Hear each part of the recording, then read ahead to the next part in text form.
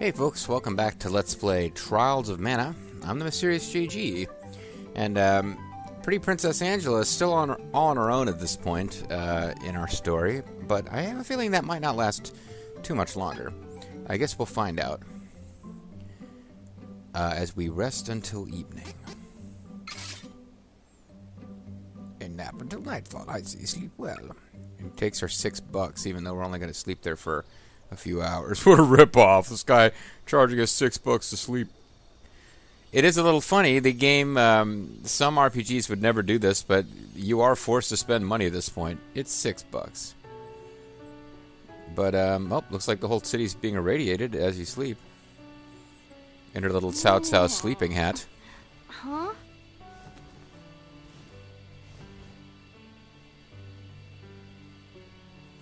What's that? I guess you need to wear a sleeping mask to sleep in this town. There's a lot of nightlight. A light? Am I in Tokyo or is it Vegas?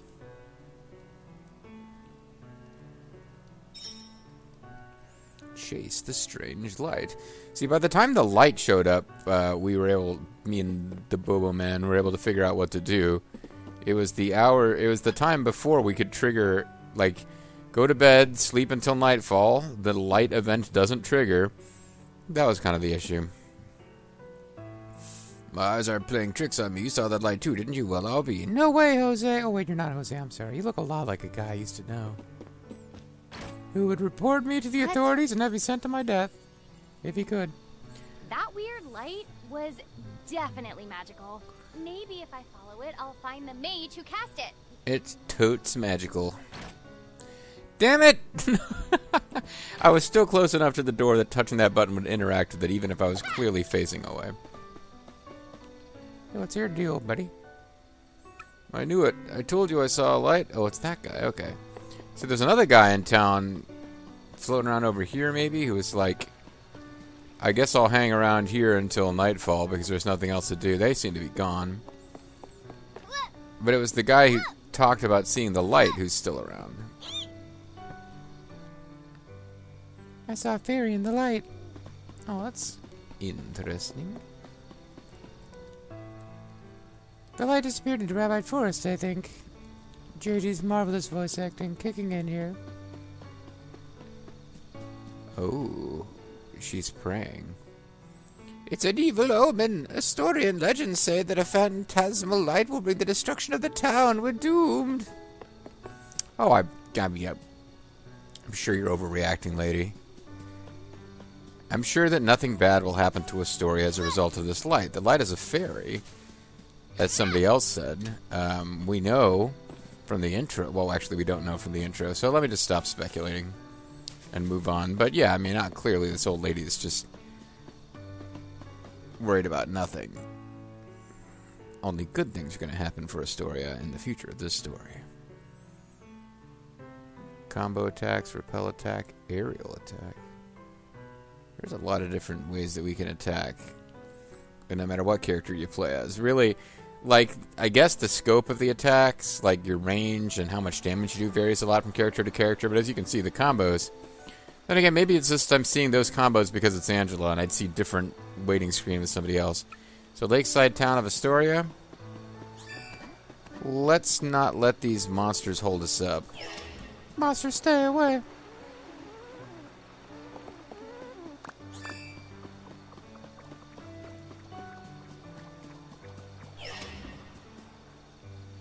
The light is still moving.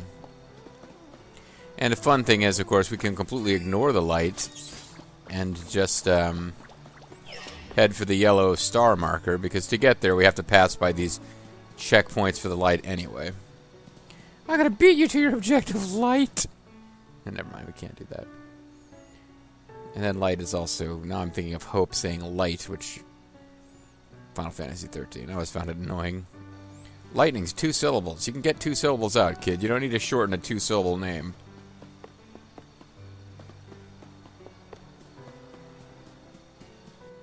Okay, now the light is stuck in the ground. Are you hurt? Can you loan me some clothes? Oh, she actually needs more clothing, too. I'm alright. Oh. I'm alright. Who are you? I'm Angela, a magician from Altena. I Well, sort of. She's from Altena. saw the light from Astoria's Inn. Yeah, now who the hell are you? I have no other option. So I suppose you'll do. Hold on. I'm gonna eat your soul now. What? Oh, never mind. I'll tell you later. Please. I need you to take me to the Priest of Light in Wendell. I can't fly any further on my own. Well, hold on. Let me just put you in my pouch. That is where I'm headed, so I don't mind taking you with me. But there's a barrier around the cavern. I think we're stuck here for now. Where's she gonna carry this fairy? Maybe in her, But we need to hurry. Oh, I thought of something naughty. And not even happened to the Meryl's hiding Sanctuary place, of just Mana. something her outfit kind of reveals. The Sanctuary of Mana? Wait. Kind of hide her in the decolletage there. That came from Astoria. What happened? I need to go back. I left my purse. We need to get going. Let me rest inside you for a bit. You won't see me, but don't worry. I'm still here. I wasn't worried about... Wait a minute. Inside of me? Whoa, wait. What? Don't delay. We must see to Astoria. Her voice is in my head? I hear voices in Hurry. my head that can't be they own it. Fine. So, I don't want to get, like, weird, because the same thing happens when you play with female or male character. But yeah, basically your body just got violated. This fairy just decided to inhabit you. So, why are you heading to Wendell? None of your business. I don't know what to do anymore. I'm looking for answers. Oh, she's on a I pilgrimage. see you haven't had an easy time yourself. But I'm not going to bother to figure out the details. Yeah, that's weird. Why wouldn't Angela tell the fairy who's now inhabiting her body about her problems? I guess she just doesn't want to share her detailed problems with this stranger. But it is a stranger who is now inhabiting your body, so maybe you need to get over that.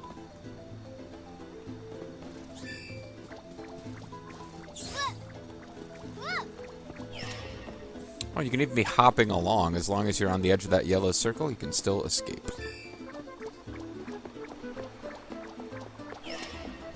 So I guess we missed a treasure over here. Eep!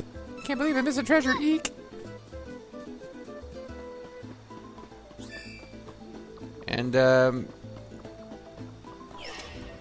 I guess the story makes us come here before we can continue on, but let's find out what happened to Astoria, because we heard a noise. Stats can affect moves. Different stats affect different types of moves. For instance, the intellect stat affects magic attack, and spirit affects healing magic. If you have a high luck stat, you'll have an easier time with projectiles and traps. Try investing something. Oh! Well, oops, I guess the old lady was right. What happened? Where is everyone? It's not really a cosmic destruction, just kind This of looks like the work of beastmen. How terrible. more of a standard attack. There is no time to waste. We have to get to the Priest of Light as soon as possible. Wendell is in danger. So this is what Kevin and his Beastmen friends are about. I mean, he wasn't personally involved. Oh, you know what? I probably missed. If there's new loots that you can get that you couldn't get before, I probably missed them.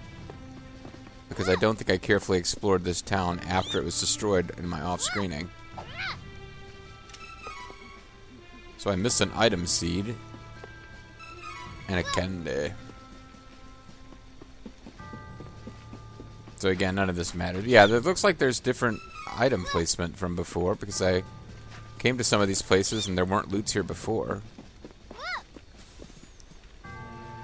So in my off-screening, I might have been in a hurry to advance and get to... See, this is all collapsed, but... I mean, on-screen, I feel like we should be looking to see if anyone survived. And I'm not sure that we ever get confirmation that this was the Beastmen who did this. But right now, other than the Queen of Reason, who's specifically Angela's villain, the Beastmen seem to be kind of the villains of the story. Which is a bit odd if you remember the lovable Wolfman Kevin. And that call is labeled spam risk, so let's not bother with that. If you can hear my phone going off in the background, if you can't, I guess never mind.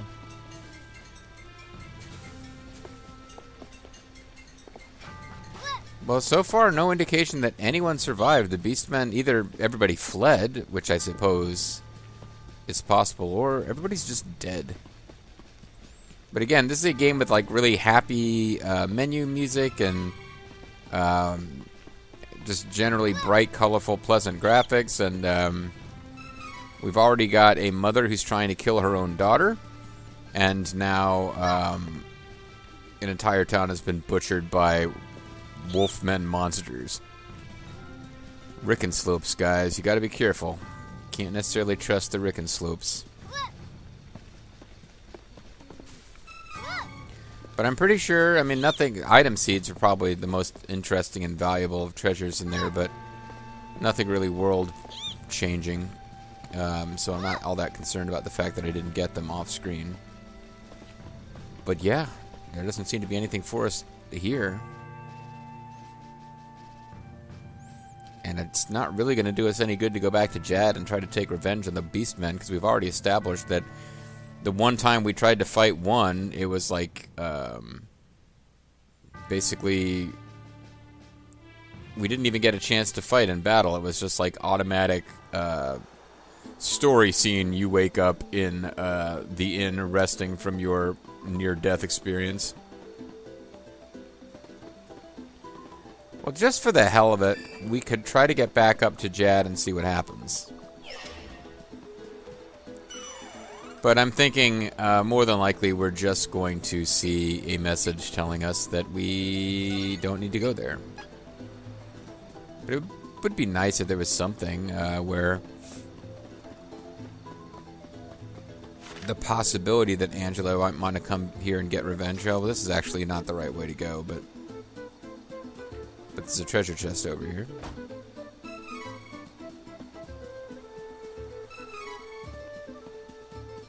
There don't seem to be any hard and fast rules on how valuable a treasure has to be before it will be in a chest, as opposed to just a little yellow spot on the map.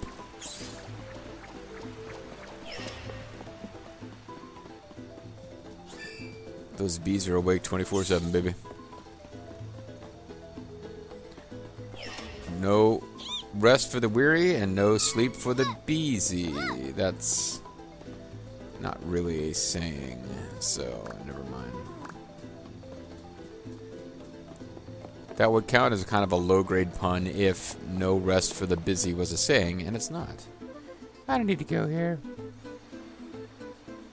I'm just gonna... I'll just end up like the town I'm trying to avenge, so what's the point?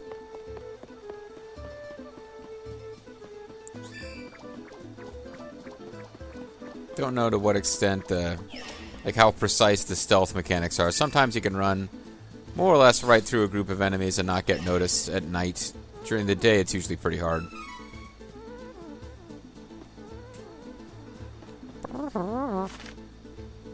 Oh, I do need to go this way.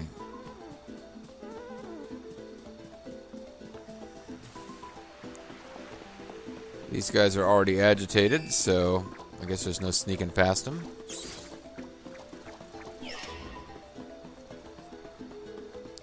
But it doesn't matter.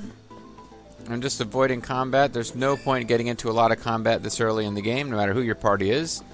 Because it doesn't take that long before you start getting additional help. Like, for example, this fellow. Ooh. I was on my way to Wendell, but he's got a smile on his backside there. Oh, well, actually... Huh? You've got a fairy that can help? Well, he read her mind, apparently. Oh, that's what the light over the forest was.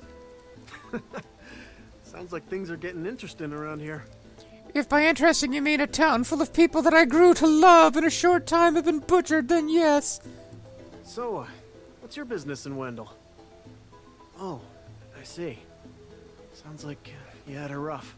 I guess the game is Me? just going to skip a Oh, lot I'm of her Durant, dialogue. a soldier from Volsena. You can experience the previous journey of your new companion, Duran. Play through their past. Note, you cannot save during a flashback chapter. Any items obtained during the flashback will be lost. Well, I mean, if you haven't quite figured it out yet, this is a pretty leisurely LP where I'm trying to see everything that we can. So, yeah, I'm going to call that we go back and we see... we'll basically be playing exactly the prologue that Duran would have if we'd used him instead of Angela. So will this take a while? Yeah, it might. 2 or 3 videos, possibly. You remember when Angela got on a ship, they had a narrator monologue and they played some credits. Duran's adventures are going to probably end up with him on a ship to Jad.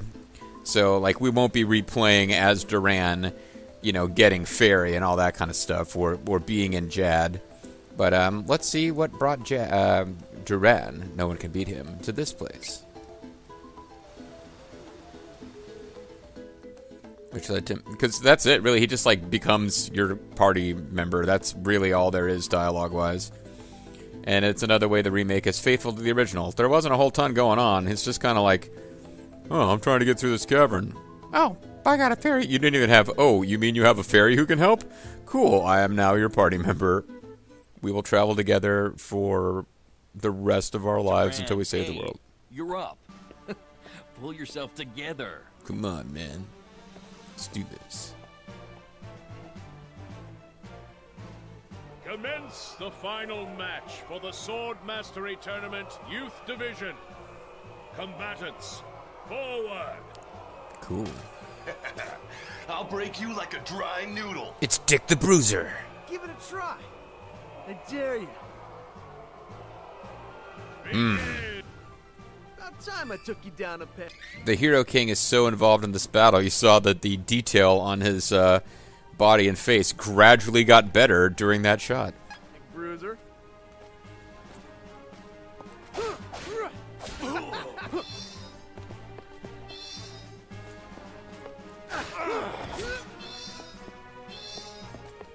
I don't think I'm going to get a chance to do a special here. Almost done. Not a whole lot of offense coming out of Bruiser. I forfeit. I forfeit. I echo. I wonder how much detail he'll have when we see the reverse shot here. Hold your weapons. We have our new champion, Duran. You've come far in your training, lad. Looks like he should be wiping under his nose with his free finger there as he smiles goofily. His father Loki, the Golden Knight and friend to the Hero King Richard, taught him how to have his hair clipped through his sword when the young soldier was but a child. His mother succumbed to sickness and grief, leaving him and his younger sister Wendy to their aunt Stella. Like his father, I thought we were gonna have a little moment where could not deny the pull of the he went blade. over to comfort Bruiser. From a young Turns out they're age, good friends. He outshone all other swordsmen, and eventually came to be in service to the king himself. So he likes to pull on a blade, huh? Is that what you're saying? Okay, so we got, in this case, it's an orphan. Yeah, all the protagonists have kind of interesting parentage. Well, hold on. Now that I think about it, we got 2 princesses, an orphan whose father died in the war and is kind of... He's raised by his aunt, but he's super close to the Hero King. We got Princess Angela. Reese, whatever her name, however her name is pronounced, she's a princess. Wolfman Kevin is a prince, but his mother is dead and only his father is still around, the Beast King.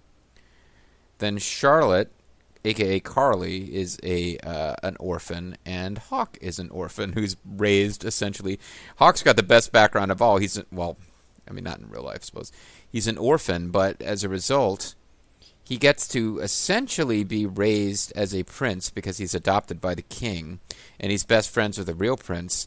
But he gets to be raised like his dad gets to be the king, but he also gets to have the princess as his girlfriend, which would be a little bit messed up if you were literally the son of the king and the princess was your girlfriend. In his case, he gets to be the adopted son and have the princess as his girlfriend. But Don't really have a lot of normal nuclear families in our Trials of Mana protagonists here.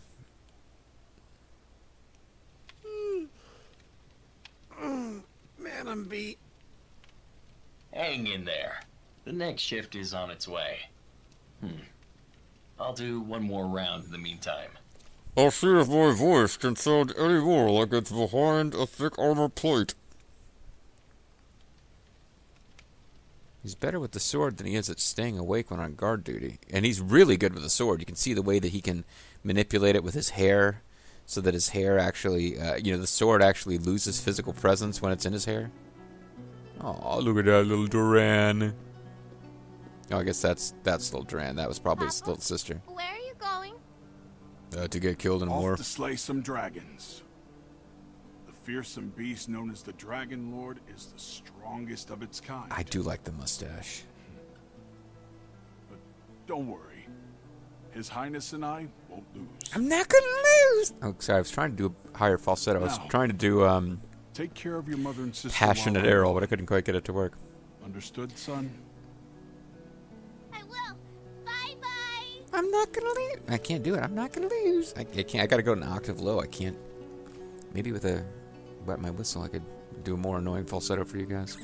Several months later, his family was dead because he failed to take care of them. He took a blow meant for me, causing both him and the Dragon Lord to fall into the depths of an abyss. He gave the Dragon Lord a belly-to-belly suplex into hell. The area for a week, but to no avail. We can only find a month. Could not find Loki. I see. Ooh. He fulfilled his duties as the Golden Knight. Until the very end. He said, I'm not going to lose, but he still lost. I'm sure that's what he would have wanted. Oh, I don't know about that. It's possible he would have wanted to fulfill his duties as the Golden Knight until the end where he died of old age, but... yeah, it's too bad.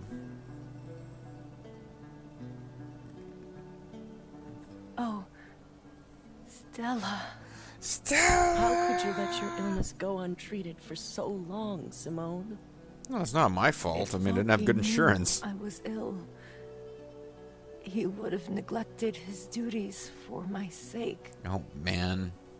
I just couldn't hold him back like that. So we got double tragedy. And how does that help the kids?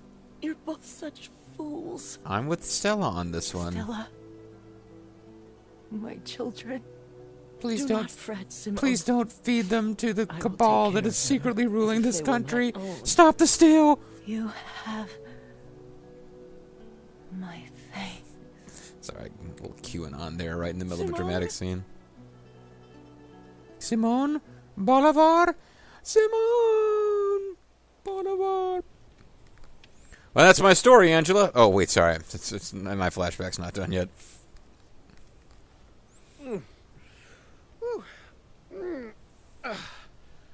Shouldn't be sleeping on the job. I end up dreaming about a third-party omniscient narrator's view of things that I was present for, but too young to have recalled in this way. Whoa. What the rumble pack is going here. And I thought I caught a glimpse of a familiar figure. Don't give in to death. I'm sure he didn't do it lightly. Huh? Yeah, we know that What's that? fella. We've seen him before. Chase after the interloper. But shouldn't I be collecting treasure chests and stuff? Erg.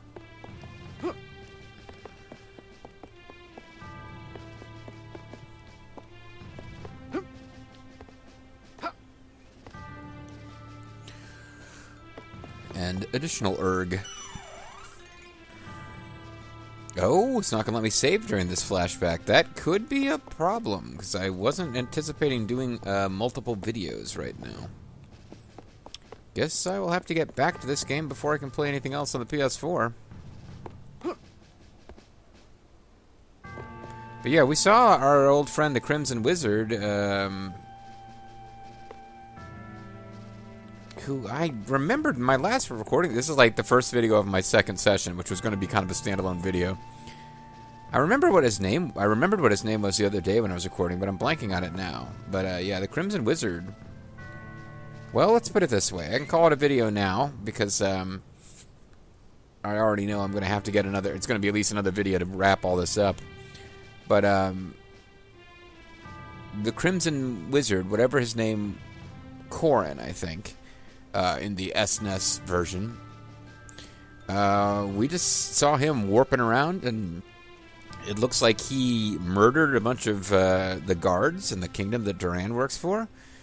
Doesn't seem like Duran is going to be any bigger fan of the Crimson Wizard than Angela is. The Crimson Wizard is the one who introduced the whole plan, we believe, of Angela's mother sacrificing Angela's life to get the Mana Stone, but it was actually Angela's mother that delivered the crushing blow. But whether the Crimson Wizard is behind it or merely a party to it, we're not sure about with her case. But with Duran, it definitely seems like the Crimson Wizard is up to no good. We'll find out a little bit more about that next time on the Mysterious JG. Thanks for watching. I'll see you then. Bye-bye.